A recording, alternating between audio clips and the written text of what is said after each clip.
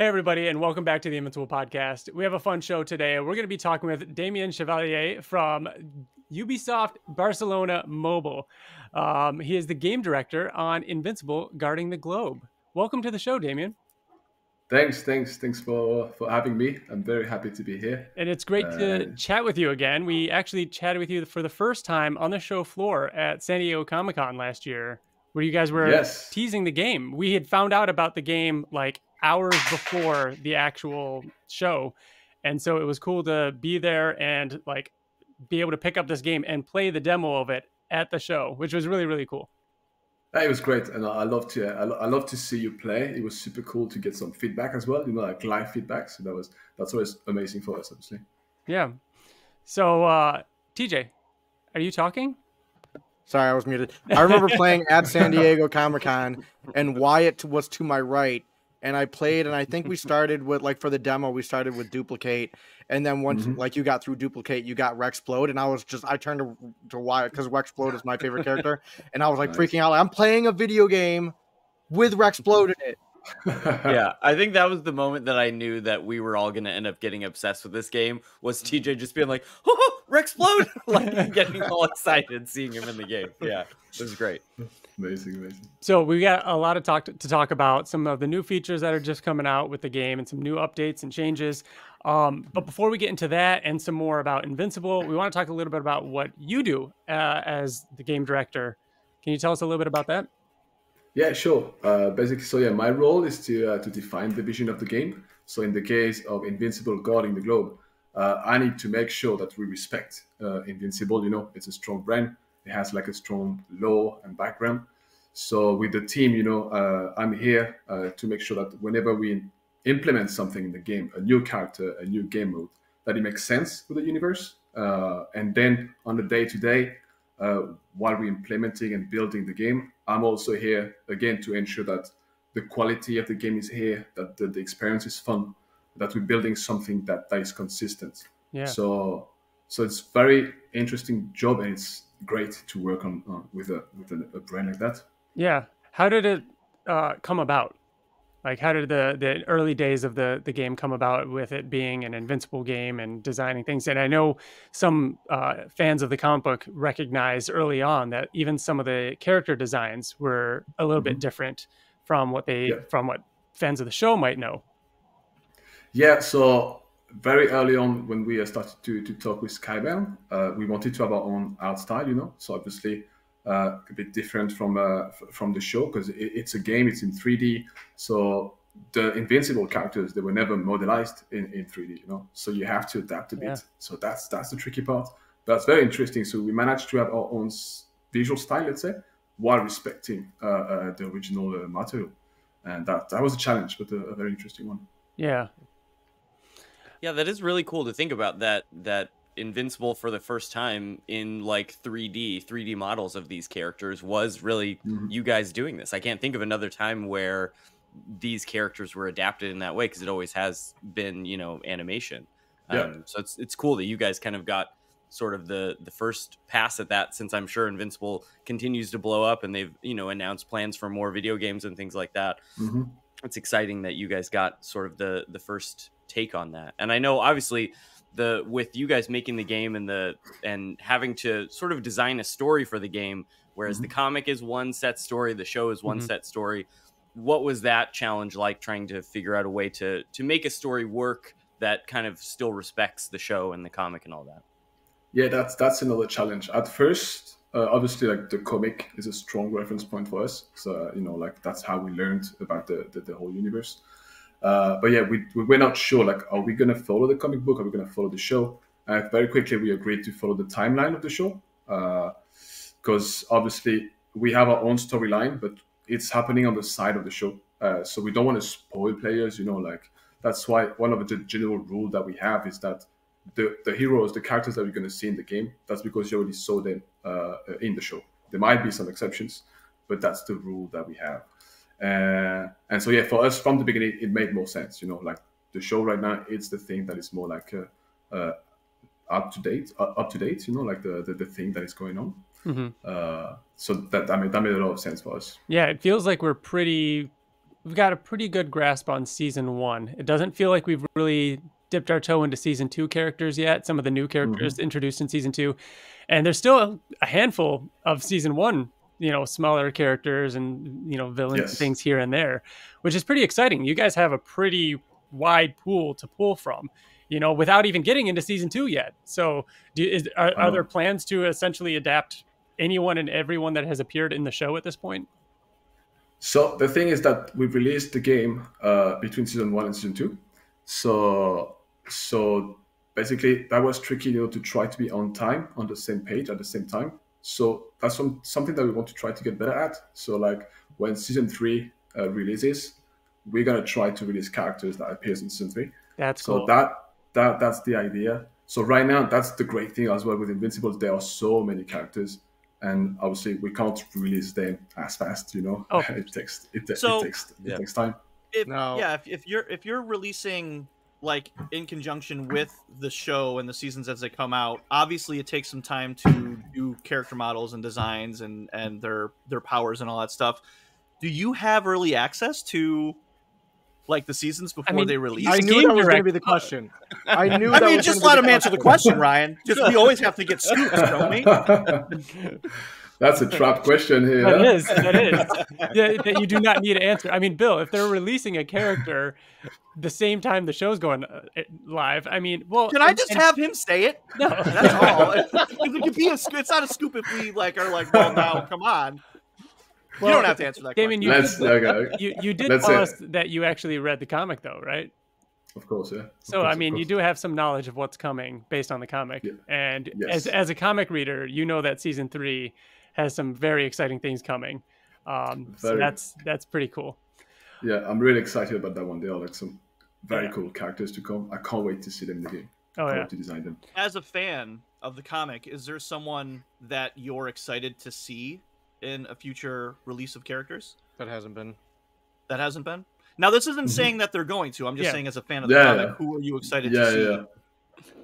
Very excited about Thrag. I'm not sure I said it correctly with the accent. Thrag. That's right. Very excited about this one. It's so powerful, so charismatic. I can't wait to have him in my team, to be honest. That's a great one. Yeah. Dino as well. Dinosaurs. Yes. And he wasn't even baited to say that. Awesome. I love dinosaurs in general, but he's so cool in the comic. He's amazing. Oh man, I hope we get. You just became Bill's best friend. Bill loves dinosaurs. He is my favorite. He is my favorite. Nice. I really hope. Go ahead. Go ahead, Ryan. No, go ahead, Ryan. No, I was just gonna say, I really hope Powerplex ends up in season 3 so that he could find his way into the game too, because that would be a great character for the game. It is definitely. So, I wanted to bring up the global launch and everything, and how there was a pretty long soft launch, and and how did that change, and how did that affect the game, and how what happened during that time before we got to play and before it was a global launch, because that was I can't say tough, because whatever, but it was like, oh man, it's almost here, there's people playing it in the Philippines, there's people playing it in Australia, and we can't play it yet. And so but that time is important, right, for getting the game finished extremely important for us. That's really the moment where you release an early version and you get early feedback from players that are very valuable for us, because we want to know if what we did, if they're going to like this, and then a very important part is like the balancing. It's very hard, it's complex. There's many characters, many abilities. So you want to make sure that it feels fair for players, that they're not going to get smashed and crashed.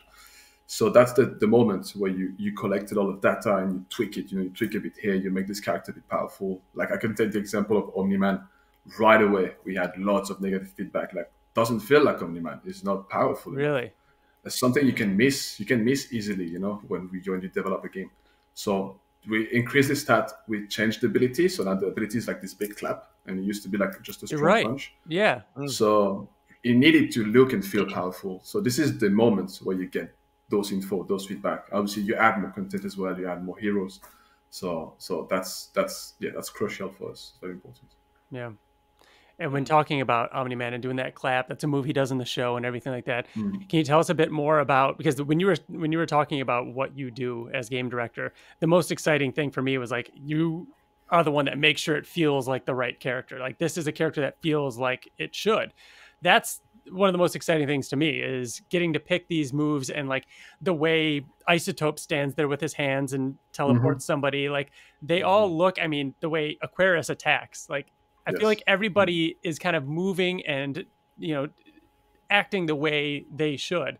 Can you talk more about what it's like to create a character from the show, or use influence from the comic to make them feel right? And if you want to use a certain character as an example, that's somebody that's already been released or something.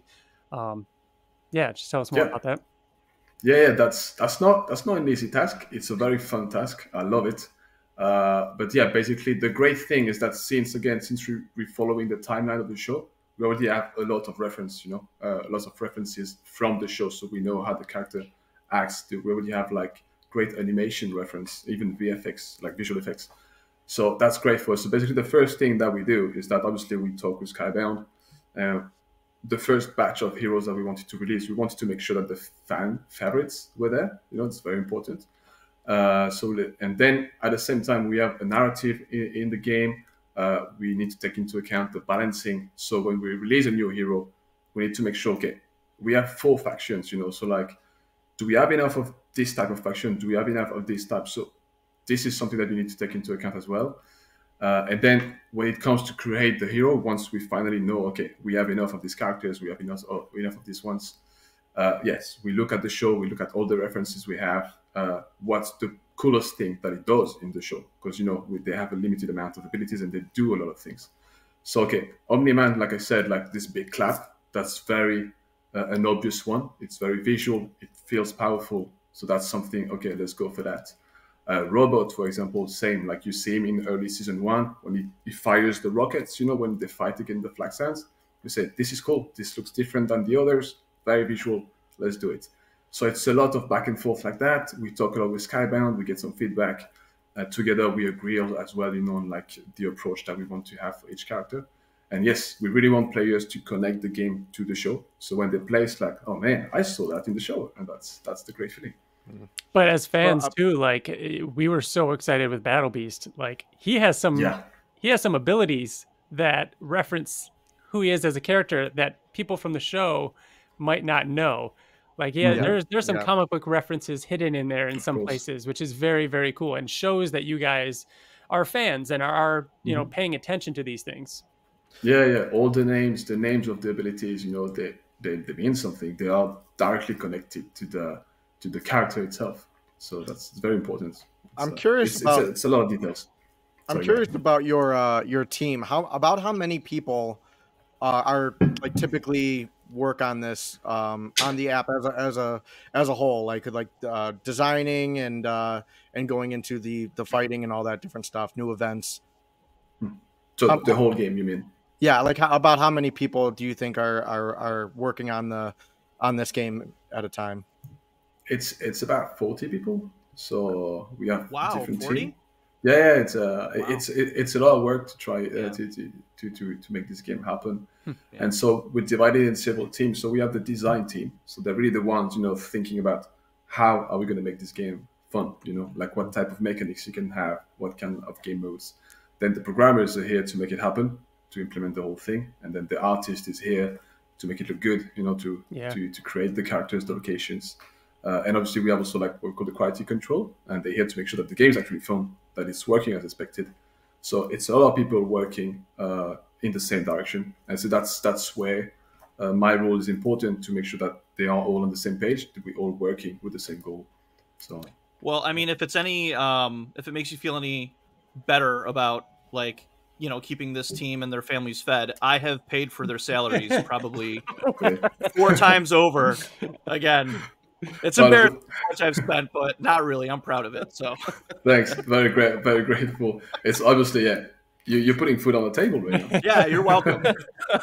I will say that this game has been like probably, and I may not be exaggerating here, probably the most constant thing in my life over the past 2 months. Like it is before I go to bed, when I wake up in the morning, in the middle of the day, throughout work, when I get home, I'm constantly checking the app. I'm constantly updating my GDA like missions, and just constantly looking at the shop to see if what I need is in there, and just what I can do to better my people. And yeah, it is just a great micromanage game. You know what I mean? Like, I'm very type A. I love to like organize and keep things like figured out, and like, you know, get into the minutia of it.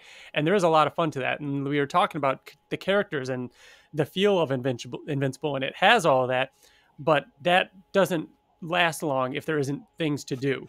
And that like, so that is very much about the events and everything and what you guys are adding to the game every week. And so like, there aren't many days that go by without something happening, and you know, there being a new event, or there being this new thing, that or a new change or an update or a character. What goes into making these events and coming up with them and spacing them out and deciding what and when it comes to all the events? Yeah, that's the whole point of the events, is to, you know, like, we want, when players they connect to the game, we want them, you know, to interact with something new. We want the game to feel fresh for them, to have like new things to do. So that's the whole point. So it's still a bit limited right now. You know, it's a lot about like, hey, we are releasing a new hero. There's like this new GDA up available with this type of enemies, or you can get this type of rewards. So we're trying, you know, to give more variety to the game, basically. So that's very important. And we have what we call the live ops team that is working on this, and they brainstorm like constantly, basically. And we sit down together and we try, okay, what could we do, you know, to try to make the game feel like fresh. So you connect to the game, it's like something new happening. That's very important, obviously, for engagement. We want players to be able to engage with the game. I tend to call the game some kind of a companion app, you know. So you have the comic, you have the show, and then now you have the game as well. So while you're waiting for a new episode, a new season, you can get some more of Invincible by playing the game. And the thing is that's the thing. On a weekly basis, we release new events, we release new updates regularly, more content. So the game is going to grow. You're gonna see more of Invincible. You're gonna be able to do more things. So yeah, the recruitment event that happened a few weeks ago. Woo! Yes, yeah, that shit was off the chain. I was like sweating. I was playing so much. Yeah, and like all the like the communication like with fans of the game and stuff. I don't know if you saw, but so people that don't know, I'm sure you know if you listen to our podcast. We have had a really fun collaboration with you guys. And some of the comments that people were leaving on YouTube, one that stuck out to me, I don't know if you guys had read them, was they got into the show by playing the game. Yeah. They had played the game first. And then we're like, oh yeah, this show's pretty cool based off of this game. Yeah, that's nice. Cool. Yeah. Never would have imagined that. That's pretty cool. Yeah. So no, we were just talking about events, and I was going to ask about. Oh no, you were talking about that recruitment event, which was a really, really great event. Not only was it double elites coming up, but then like basically getting rewarded for refreshing, like, and that went really hand in hand, and it felt very satisfying, and finding that balance between like balancing it and making sure it's not too, you know, not overpowered, but finding that balance between it being satisfying and fun and rewarding. Like that's a tough line to toe without just giving everything away either, because there has to be something to play for and something to move forward towards. But no, the events have been great. And so are there a lot of events in mind that are in development that, you know, you guys still have ideas for, or can you say have we seen most of what the events are going to be? No, it's just it's the first layer. We have plenty of ideas. Obviously, like everything, it takes time, you know, to implement and develop. But we have like those cool events that we're testing. We call the hardcore events. You know, it's a very, very hard GDA up, you know, that is live, and you have to fight. We had one with battle based. We had one with Alien the Alien. We're trying things, you know, because you can play around with all these characters. Yeah. And something new as well that is very important that we just tested is the community events. So we really want to involve a bit more the community. So they are creating basically the event. So it's like we they have like they can choose between option A, option B. What type of enemies do you want? What type of rewards? Where do you want this fight to happen? So this is something that that we're testing, and so yeah, the whole point is to make this game alive, you know, make it feel alive, and so the players, the fans, they can interact with us. That's very important. And there's more coming. There's more coming. Yeah, yeah. Awesome.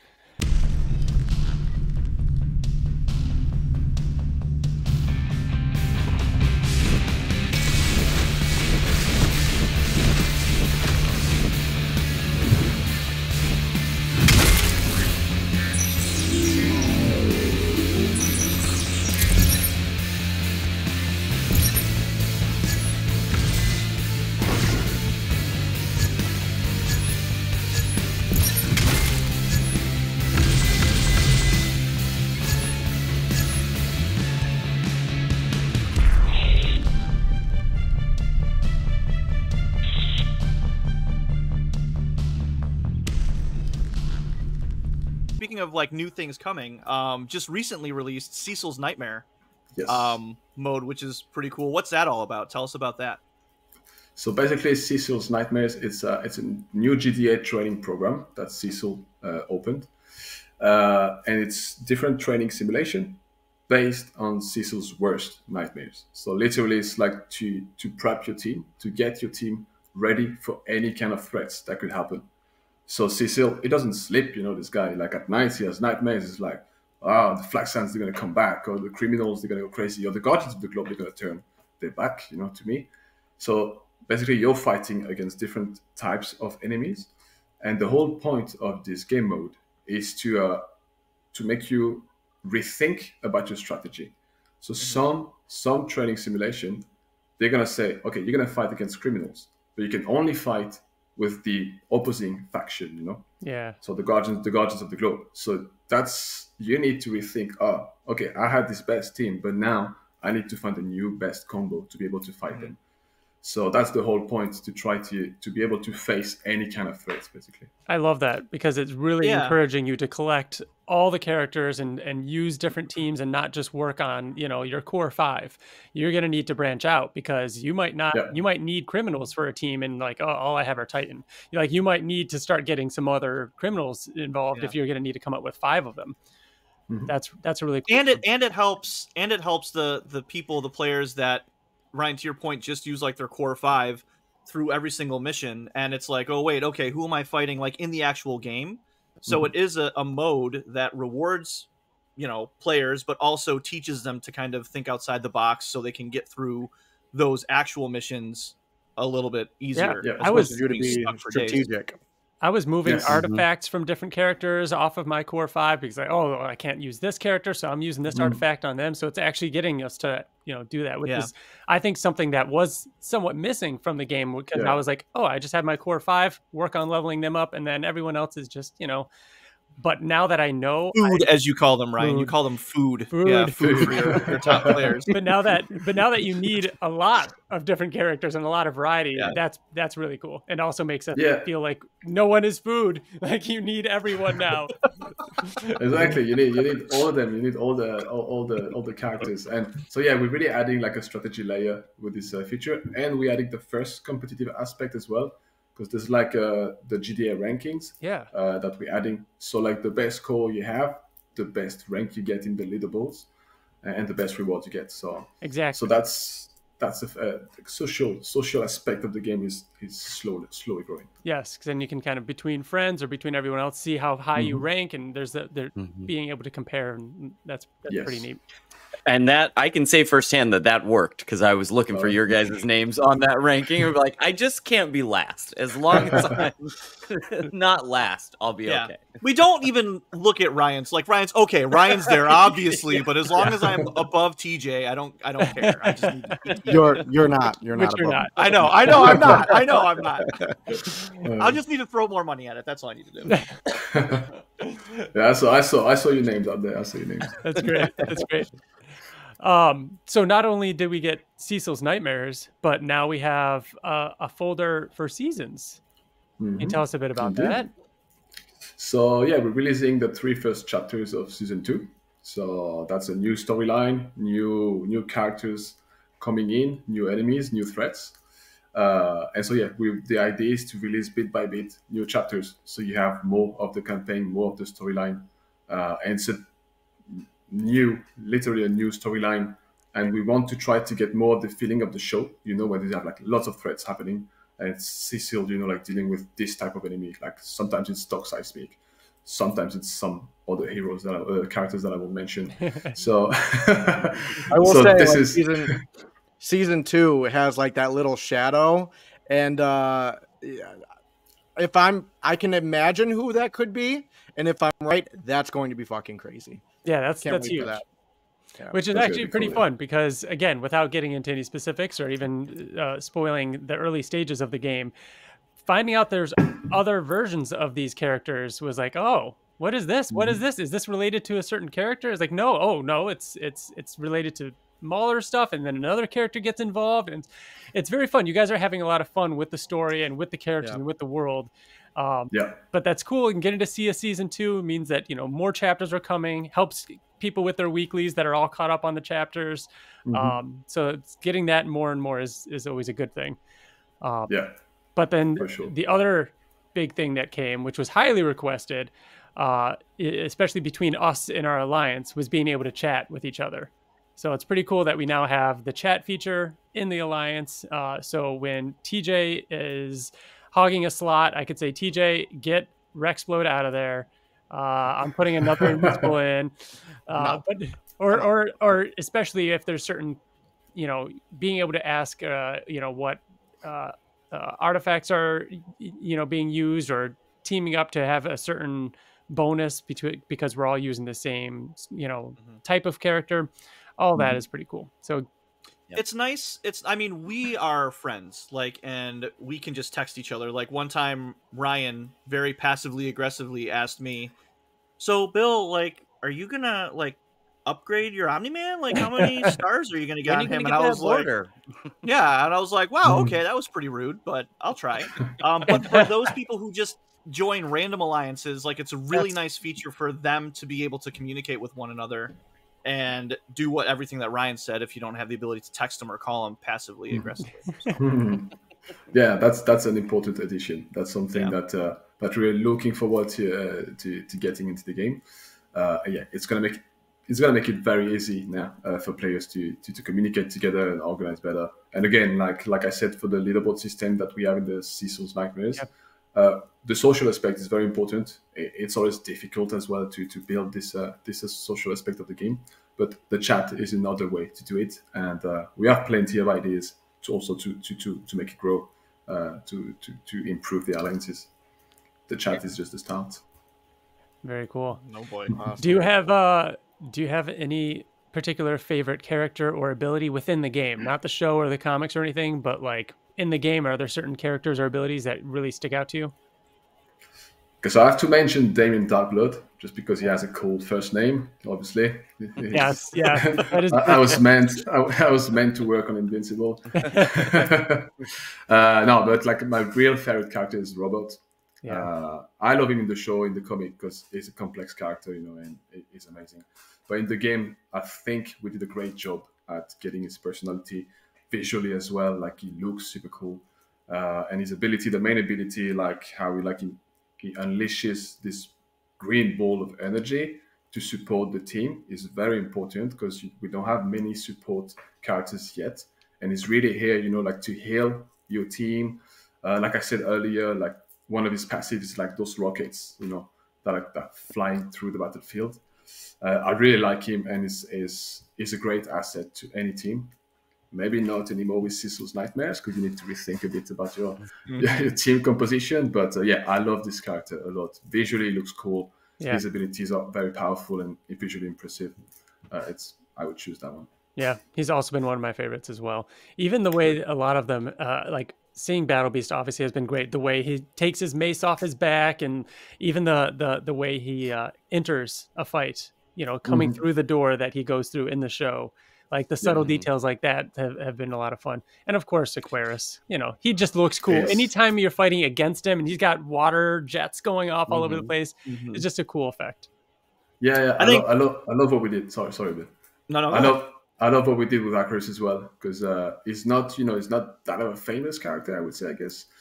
But in the game, he looks great. Like whenever you see him fight, like you said, it's like, whoa, a lot of things are happening. Yeah. It's good.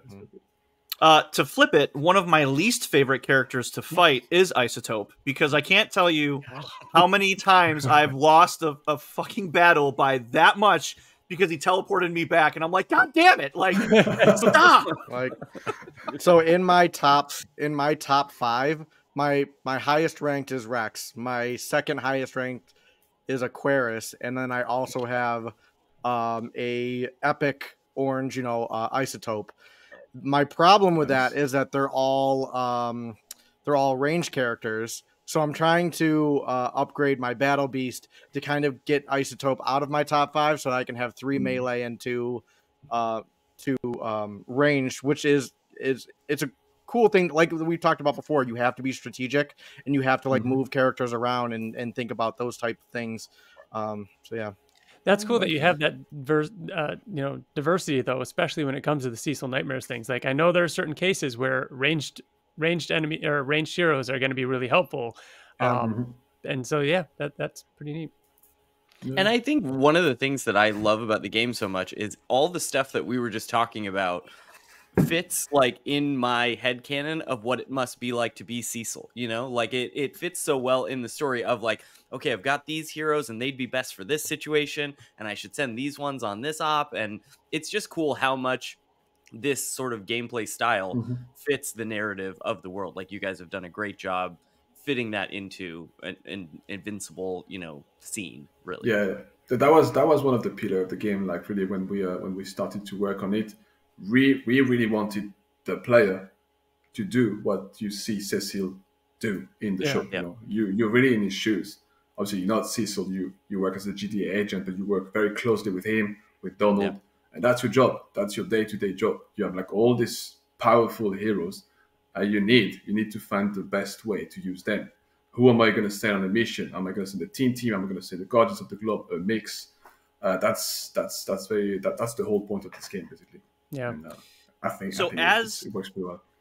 As game director, are there any tips or tricks that are kind of lesser known or people kind of glaze over that you can give us to kind of help us out a little bit? Honestly, the best tips and tricks on the community is giving them. It's crazy. Like, I'm super impressed. That's what I love. That's what I love about making video games, is that the community, the fans, they end up knowing your game better than you. Yeah. Like, better than the developers. So they have like amazing tips there, and we saw like graphics that they made to to rank the best heroes, rank the best artifacts. That was great. I love that. Amazing. Like top tier and who to group with who. Wyatt, you shared that with us, and I'm like, no shit. Yeah, this is great. It's amazing. Yeah, I don't use Discord that much, but I had obviously heard us all talk about how there was the Discord for the game and how a lot of people were sharing things on there. And as soon as I went there and saw there was like an infographic section, I'm like, screenshot. I'm like saving all of these and like reorganizing my whole team based on it. It is really cool how much the community engages in it and creates things for it. Yeah, they're super active, and there's even, I don't know if you saw that one, they even made a design of Debbie. No. Oh wow. Cool. They made a design of Debbie, so Debbie could be a playable character, and one of her ability is to throw a bottle of wine to my god, to confuse the enemy. Cool. It makes sense. We gotta have like hitting with the duck too. Like, I feel like we can the duck. Yeah. That's great. That's great.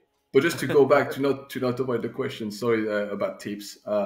For me, I think a lot of players tend to forget about gear and artifacts. Like, they actually, like, many times I unlocked myself in the campaign, for example, by simply like you said earlier, Ryan, just like, oh, I'm going to put the burger on this character, like a defender, like I don't know, Monster Girl, for example, because that works better. Like, any artifact related to HP or defense, put them on defenders. That's going to buff them quite a lot. That helps. For attackers, for example, you could use the Guardians of the Globe bracelet. That works very well on Invincible, Omni-Man. So play around with the artifacts. That can make a big difference. Very good tip for the Cecil's Nightmares mode as well. Nice. Good to know. So don't set it and forget it. Always change up your strategy, pretty much. Like, right? if you hit a wall, don't just be like, oh, I can't do it. try something else.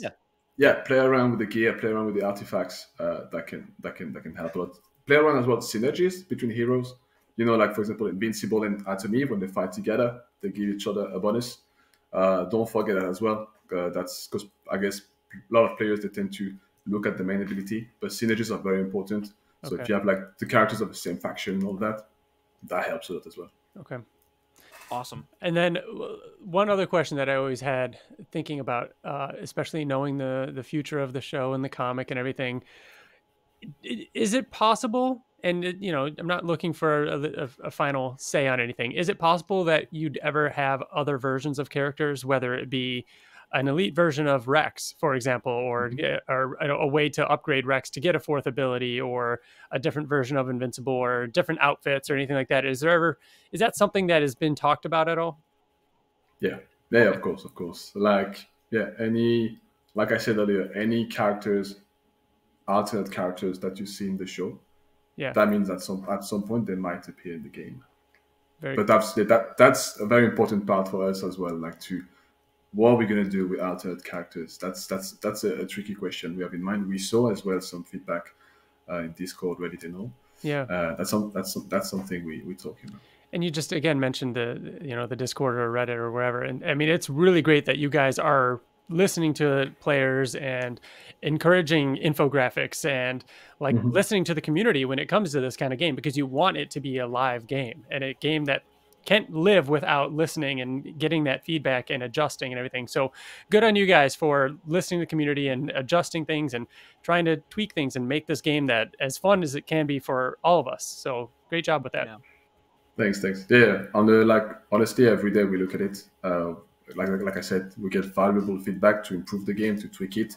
But again, like this game, we make it for you guys. We make it for the fans. And so we want to make sure that it's a proper Invincible game, this kind of game that you want to play, that you expect. So even like ideas for features, for new heroes, we note it down. I note everything down. Believe me, I have everything on paper. Awesome. Very cool. Well, is there anything else you want to get out before we wrap this up? The new update should be live now for everybody. Yes, the new update is live, so go ahead, enjoy it. Like I said, share feedback wherever, even in this video, in the comments, we will look at it. That's important. So have fun, go play it, go download it if you haven't played. Google Store, App Store, Amazon Store. Also, I want to thank the whole community, because like I said, it's very important for us that you react to what we do. We do this game for you, so we want you to enjoy it. I want to thank as well the whole team that is working on this game, because they put a lot of work. They're very passionate people. We're all passionate people. We love to work with Invincible. It's just so fun. It's so much fun for us, but it's still a lot of work, and the whole team is really trying their best at delivering the best experience for the fans. And obviously, thanks to you guys. Super happy to be here. Thanks for giving me the opportunity to be the voice of the Guardian of the Globe team. Yeah. It's always a pleasure. No, thank you for coming on, and it's been a lot of fun. And like Damien said, leave a comment. Let us know what you think of the game, and let us know what you want to see changed or who you want to see added. We know he writes it all down now, so we'll see you around. Bye now. Great. Bye. Ciao. See you. Bye.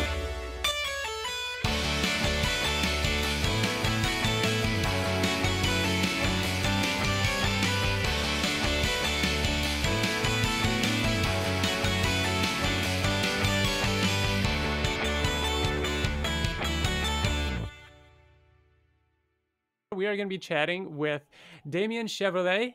I'm going to do it again. It's not Chevrolet. I just want to say Chevrolet. Sound like Chevalier. Chevalier. Yeah. Chevalier. Chevalier or Cheval? Cheval. Chevalier.